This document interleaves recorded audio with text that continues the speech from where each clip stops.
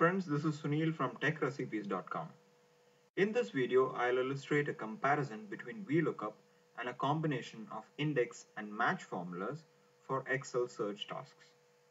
Those who have worked with Excel over the years might be familiar with usage of Vlookup, but I've seen that very few have tried or even heard about using index match as an alternative. Well, without much further ado, let's start with a review of Vlookup using a very simple illustration. In this sheet, we have two datasets. The one on the left is a salesman master, and the second depicts the sales for Jan 2014. Well, to use VLOOKUP, it's not required that both datasets be available on the same sheet. You could have them on different sheets, on the same file, or on two totally different files. The objective in this particular illustration is to extract the salesman name from the first dataset into the second dataset. A common identifier in both the datasets are required for VLOOKUP to work. And in this case, as you can notice, it is the salesman code. So let's type in the formula VLOOKUP. The first parameter is the lookup value, which is nothing but the common identifier, the salesman code. The logic here is that we are going to look up salesman code from the second dataset in the first dataset to pick up the reference salesman name.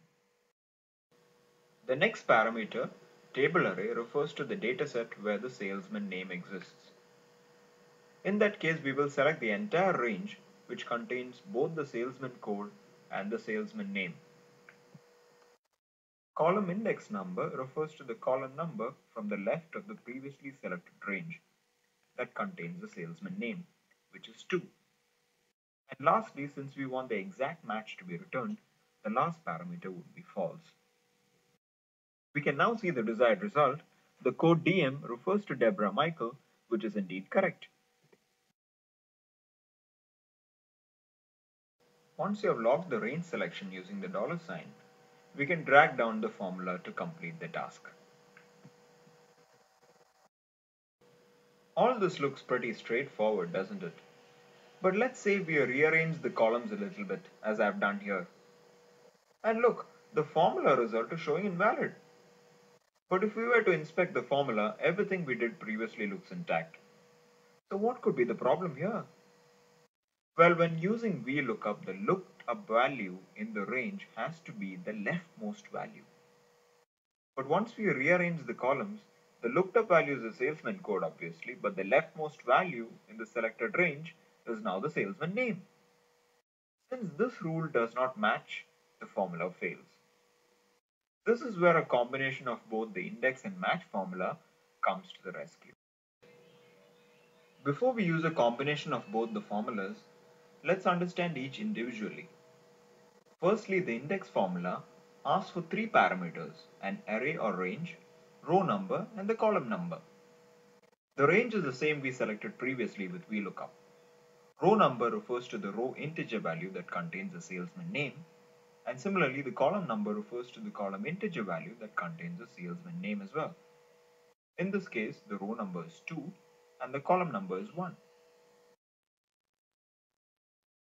With the index formula we have got a salesman name, but the result is incorrect. What we know for sure is that the column number we specified containing the salesman name will remain 1. But what dynamically changes is the row number of the salesman name. If we had a way to dynamically find the row number for every matching salesman code from dataset 2 and dataset 1, we would have the right result. That's where the match formula comes into the picture.